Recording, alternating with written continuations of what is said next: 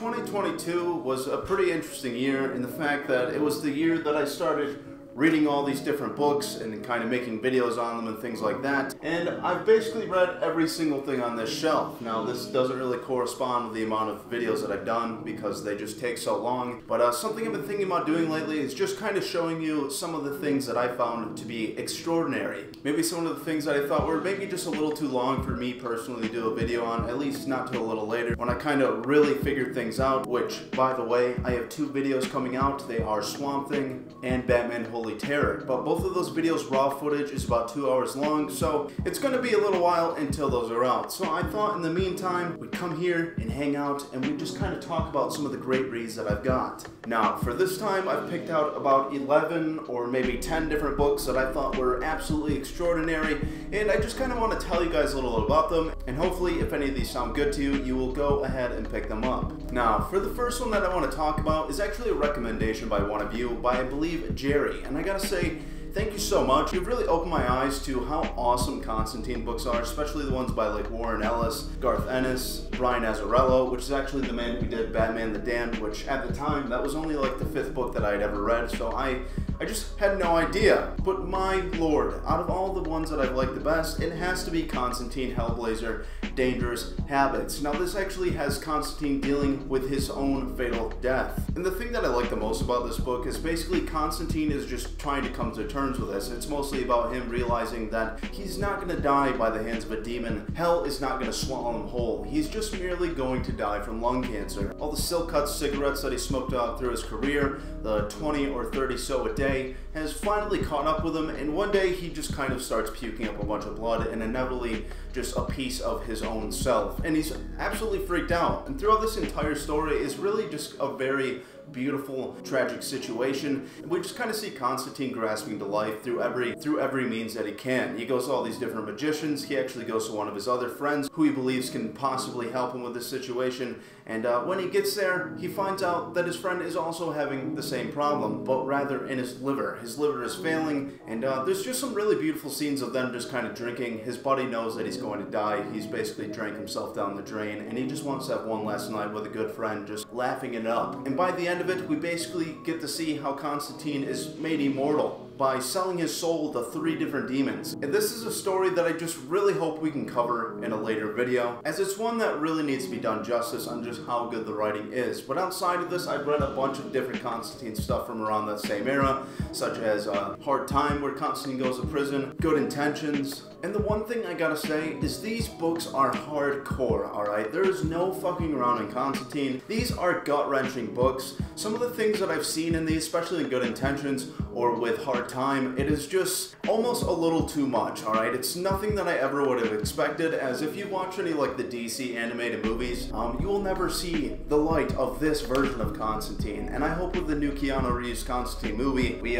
maybe get to see some of that. As well, these are incredibly grim and dark, but with the writers of Brian Azzarello and Garth Ennis and things like that, these people know how to write a real person. They know how to spin a story that will just keep you wrenched in at all times. So with my first recommendation, I would highly suggest you start reading some of these older Constantine books, especially Dangerous Habits. Now for my second awesome read, I think this one kind of requires a little bit of legwork before we get to it, as this is Clementine. It's a story that is based in the Walking Dead universe. In order to fully understand this, at least the moments behind it, I think you could for the most part get through this without too many questions, but if you play the Walking Dead Telltale games, there is 4 different seasons, each game racking up about 5 to maybe 10 hours a piece. It will paint a very complete picture. Now this is kind of a book that I was a little surprised when I looked up the reviews on this, as a lot of people didn't really care for this. They thought that Clementine made a little too many changes, but it's one that I really enjoyed. I didn't think it was that far off from the actual Clementine herself, and if you've played the games, the biggest issue with people is that she is no longer as hard as she used to be. She used to be a take no shit type of person. She used to just bust heads and ask questions later, and with this one we see a very much more depressed Clementine, and I really don't see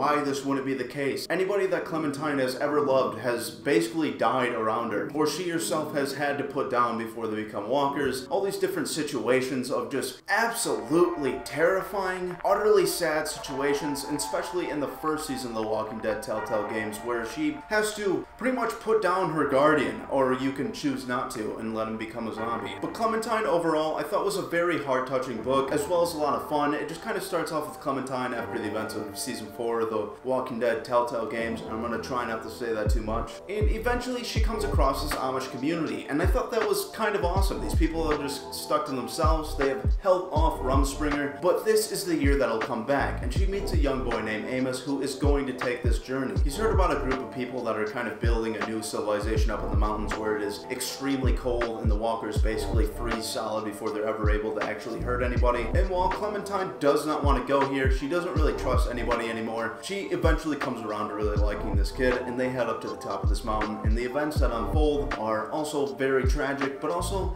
very neat. You get to see Clementine just kind of meeting all these different people as they are trying not to freeze to death on top of this mountain. As it turns out, there's only like 2 people that are actually up there. And there's just not a whole lot more that I can really say about this, but if you're into The Walking Dead, or if you're just kind of into weird zombie stories, I really recommend Clementine. And honestly, me personally, I cannot wait for book 2 to come out this year. Now, for my third recommendation, this is one that took me a while to actually finally pick up, but when I did, I was absolutely astounded. The artwork here by Liam Sharp is absolutely perfect. It's nothing that I've really ever seen in a comic book, even though I'm sure there is some other ones with great art like this, and the only one that I can think of right now is maybe The Department of Truth, which is also an absolutely fantastic thing, but it won't be concluded in this video. And this is Batman Reptilian, written by Garth Ennis, the man who has written so many different Constantine books, as well as Preacher and The Boys, which most everybody on the planet knows about by this time. And what is so great about this is that you're going to getting a version of Batman that we've never really seen before, as it's not quite like a Frank Miller version where he's kind of a bratty rich kid who can't seem to come to terms with the death of his own parents, and it's not really a Capullo-esque Batman where he's kind of a noble knight of the city. This is a Batman that absolutely does not fuck around when trying to solve his mystery, alright? He will break your spine, and he will keep you under his wrath. He actually takes this person under his wing, and he essentially tells them, you know, these villains, they'll kill you outright, but with me, I'll never let you die. I'll just keep coming back and back until I get what I want, so you might as well just work with me. And the best thing about this is the story. It's so very intriguing. I almost figured it'd be something just about Killer Croc, maybe his origin story or something like that, as I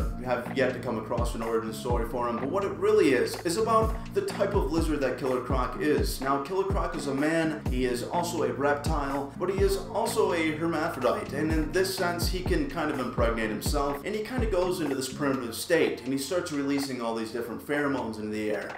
And when all the supervillains come into Gotham City to have a meeting with each other to essentially figure out how they're finally gonna murder the goddamn Batman for once and all, he basically kind of tags all these people unknowingly with a pheromone. And when he gives birth to this weird baby, and when I say baby, I don't mean a tiny little thing, I mean like a weird Godzilla-esque demonic creature from hell, something with like 6-some eyes and just looks amazing when you finally get to that part. Is this weird reptilian child just goes around to all these different supervillains who were kind of tagged with a pheromone, and he just starts slaughtering these people. We're seeing guts pulled, we're seeing eyes pulled out of sockets, we're seeing just spines and bones cracked, and while he never actually makes the kill blow by just, you know, ending their lives, he is essentially kind of testing their blood, as when they're tagged with a pheromone, this is essentially a way for him to find his mama. And this story was so absolutely fantastic. Like I said, it's a version of Batman that I've never seen, and when I seen that Garth Ennis wrote a Batman story, I knew that I absolutely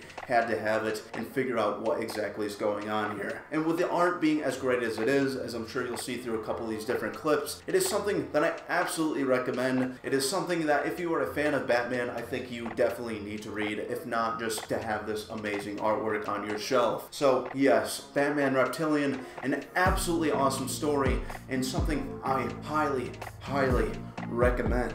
Now, for my fourth recommendation, I would have to say DC versus Vampires. Now, I've read a couple of these different books where it kind of involves every single character in the DC universe, and while they're usually incredibly fun, I think they kind of miss out on a lot of character development, as there's just so much going on that we don't really get to have a heart-to-heart with a lot of these people. But this one was, like I said, really fun. We're dealing with this vampire hierarchy that is trying to take over the world by turning all the superheroes and supervillains into vampires. And how they do this is very strategic. They are able to kind of conceal this, and one by one, we're seeing heroes and villains alike be turned to the other side. And I think one of the greatest moments in this is when the Green Lantern is trying to convince these vampires that he wants to convert his best friend, Barry Allen, the Flash, into the ranks of their dark majesty. And they basically tell him no, as the Flash's metabolism would be far too much for the world to handle, that there would be no blood left in the world, as the Flash wouldn't be able to keep up with his own hunger, and he would literally be able to siphon the planet's blood supply in a mere couple of months, just ending humanity as we know it. And I thought that was absolutely amazing. Now, one other thing that I liked about this is Bruce Wayne, and how paranoid he is, and how absolutely prepared he is. It almost pisses off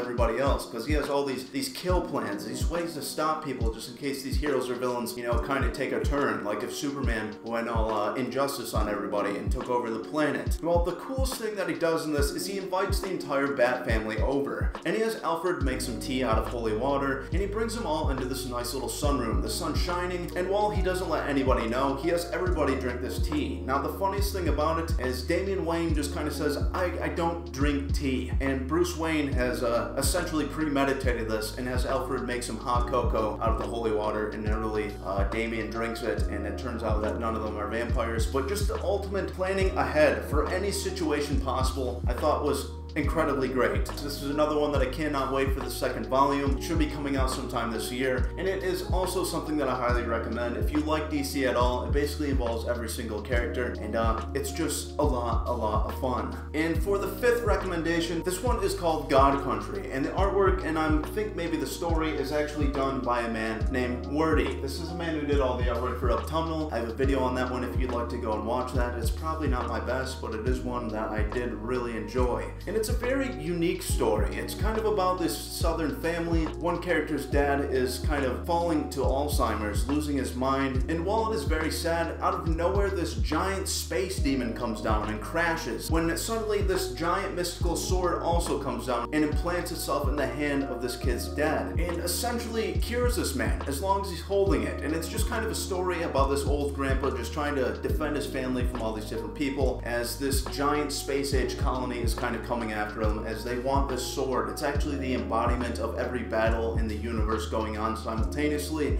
This is kind of a one-shot, so you can get the whole thing in one book and just have yourself a nice read. It'll probably take about an hour and a half or an hour to read it. And it's a very heart-touching story, as well as very funny, and I kind of always enjoy the mixing of fantasy with sci-fi, and I think it's definitely something that you should read, and especially support Wordy, because his artwork is absolutely fantastic, and he seems to always be tied to really amazing storytelling. And for my sixth recommendation, I would have to say Infidel. This is also a story with a comic book artist that we've come across. This is another person who helped make Autumnal, which seems to be very popular in this video, but it's really good, and it actually has to deal with a lot of xenophobia, a story about just people being ridiculous about Muslim people moving into their building, and when a terrifying event happens and a bomb does go off from a very deranged man, it leads everybody to essentially blame the Muslim family upstairs. And with all this going on, the man who actually set off the bomb, this kind of all leads to his soul kind of haunting this whole hotel complex. And while it's not something that I could exactly explain super well, it really was an awesome story. I think the artwork in this is also very fantastic. The character writings is also very good. They deal with this man who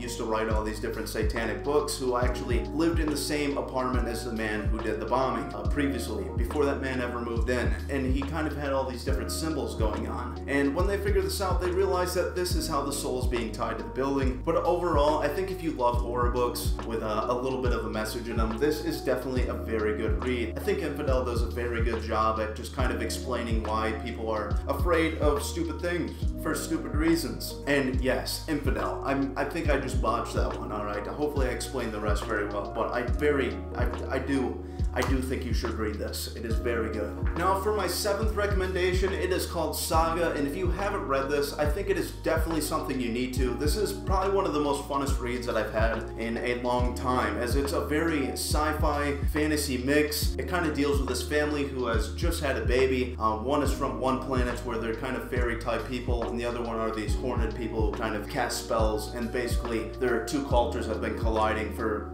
many decades. And when they have a baby together, the entire galaxy is kind of after them. They think they've created this abomination, and this is a very dirty book. It has a very good story, but there is a lot of sex, a lot of violence, and we also come across these other weird creatures with these TV heads, and sometimes when they're knocked out, you'll just kind of, blatantly see a dick in the screen, alright? It's very interesting like that. There's a lot of twists and turns. It's a very dirty book, like I said, but overall, it is extremely fun. I could definitely see this being made into like a Netflix original or something like that, as it's just kind of out of this world in another distant galaxy, and I think something that is very attention grabbing. And it's actually a very long series. Each one of these books is about $8 to $10, and I think it's incredibly affordable, and the story inside is absolutely fantastic, and it's just something very unique to the sci-fi fantasy genre, and a definite must read in your collection. That's the great thing about these graphic novels, is we don't only have to read superhero comic books, alright? There's so many different kind of indie stories and one-off shoots, and these are usually the ones that I enjoy the most. Now, speaking of superheroes and things of the sort, of course I would have to include another Batman comic book. This is Batman vs. Bigby, a wolf in Gotham. Now, if you know anything about the Fable series, or the actual another Telltale game series called The Wolf Among Us, it is a very awesome character. It's this detective. They basically all come to our reality, and they have to kind of purchase this glamour. Alright, this actually deals with a bunch of different fables, like the 3 pigs that blew the house down, Cinderella, Snow White, the Logman, all these different characters that we come to know as children in a very gritty and dirty city. And it's something incredibly unique. And when they all eventually come to Gotham, we actually get to see Bruce Wayne and Bigby himself kind of team up in order to stop the bookworm, a man who is kind of acquiring all these different spell books. One actually came through a different dimension, Bigby's dimension. And what this book holds is some of the top 10 best spells in the entire universe, and something that he could use to basically dominate the entire planet. And the thing I liked most about this book is not only is the story very good, as we actually get to see how Batman trains all these different Robins. He's actually got this facility where Robins are training different Robins. But with Batman vs. Bigby, the artwork in this is also incredibly good. We get to see Batman at some of his best points with some of his coolest gadgets, and the artwork is very crisp, very vivid. I love all the coloring. I think it is a great mix of kind of fabulistic stories as well as a modern world story. There's no Joker in here. There's no like Batman villains that you would guess that you would see. We get to see some of the people from Fable kind of working with Jim Gordon. And when I seen this, I also knew that I absolutely had to have it. There's some insane Batman crossovers, and I think this is definitely one of them that you need to have. Now for the 9th recommendation, this is kind of a deep dive, and if you're a Stephen King fan, I think you're really gonna appreciate this. There's actually 4 of these different books, one for each of the different characters in the Dark Tower series, one of my all-time favorite book series ever. I just remember when I used to be a cleaner in Grand Rapids, just kind of cleaning buildings in the nighttime with my headphones in and just listening to this amazing story. And where this one actually does is kind of go through Eddie Dean's childhood. Now, I know, like I said, this is a bit of a deep dive, so if you don't know anything about the Dark Tower, this may be kind of hard to follow, but it is an amazing story, alright? We get to see this in book 2 of the Dark Tower series, and this one just kind of emboldens that. We get to see Eddie basically grow up from 2 years old all the way to an adult until the gunslinger took him into that other plane, that other existence. And I think the interactions between him and his older brother Henry, the great sage and junkie, was a really awesome story. And while they do kind of change a few different things, I thought overall it was very well done. The artwork in this kind of threw me off. It's a little more anime-esque, I would say. It does a little bit more of a step than like a DC animation would go, which I sometimes think is very lackluster compared to their actual comic book and graphic novel counterparts. But if you are a fan of the Dark Tower series, Stephen King's Dark Tower, The Drawing of the Three, The Prisoner, and one of the longest titled graphic novels that I've ever had, this does an absolutely fantastic job at tying in the universe. We get to see the haunted house that Jake has plummeted through. We get to see the kind of restaurant where the cannibals live at the end of the Dark Tower series, and it is very enjoyable and incredibly cheap for this hardcover. I think it was a mere $10 of the sort, and with these hardcovers, we always get a nice book sleeve, and usually they do have something on the inside, but apparently not this one. But yeah, Stephen King's The Dark Tower, The Drawing of the Three, The Prisoner is very good, and I highly recommend that. Now for my final recommendation, if you are a fan of Indiana Jones, if you are a fan of any kind of sci-fi horror type of situation, this is an absolute must read. And this book has a few parts in it that are very hard to stomach, some things that I never thought I'd see, but overall it is an amazing story. And this is called Nameless. And this is another one that I'm really hoping to do a video on later in the future, as this one is very complex. It's one that I had to read a couple times just to kind of figure out what the hell is actually going on here. But we have this very Indiana Jones-esque person, except he finds all this paranormal phenomena, and eventually he is taken by this kind of shadow organization of the government and forced to go off to this asteroid out in space. Now what this asteroid actually is kind of the embodiment of God himself coming for the Earth. And when I say God, it's not necessarily an up in the clouds type of thing. It is more of a Dead Space-esque marker, something that is going to change people into something else, into these monsters that just rip and tear, and their worst emotions and products come out of their own bodies, and they just start destroying the entire planet. But by the end of this, you kind of figure out that it's not quite what's going on. The story is absolutely insane. It's got some scenes in it that are literally, utterly horrifying. A few times when I was reading it, my girlfriend actually picked this one out, and I was like, Jesus Christ. It wasn't her fault, but I was like, holy shit, this is definitely a very good one, and I wish I could explain it a little better. But all I can say is that Nameless is an absolutely amazing sci-fi horror story, and something that I very highly recommend. So everybody, there is 10 stories that you could go out and read. Hopefully you guys enjoyed this and you actually found a couple good things to pick up. This is kind of in place for my weekly Friday video, or whenever I am able to post these things, as like I said, I got a Swamp Thing art going on, one from Alan Moore, as well as the 1990s Batman Holy Terror, which is a very interesting take on Batman. And those videos came out to be extremely long, so I'm gonna need a little bit of extra time to edit those things, and hopefully you guys are patient, but it just is what it is. These videos take an absolutely ton of amount of time to do. Basically, when I was like pumping out 2 videos after that Crusader video popped off, because I felt like I had to absolutely hammer home my channel while I had all these different people, that was all I was doing during the week, and it's kind of hard to find time to dedicate 3 to 4 hours a day just to get one video out. So hopefully you guys are understanding. I don't want to explain myself too much, as I'm sure you guys don't care or whatever, but just know that those are coming, and they are probably going to be hour-long videos, and that's something I'm pretty excited about, and it's kind of my first leap into trying to do these bigger stories, alright? I've been sticking to the little ones because I like to be very descriptive and kind of go through the entire book. And what I have realized is that makes for a lot of work for myself. But it's fun, and I really enjoy the end product, and you guys seem to as well. So anyways, everybody, thank you so much for watching. I hope you found something good to read. Leave me some down in the comments, or just talk to me or whatever. That would be absolutely fantastic.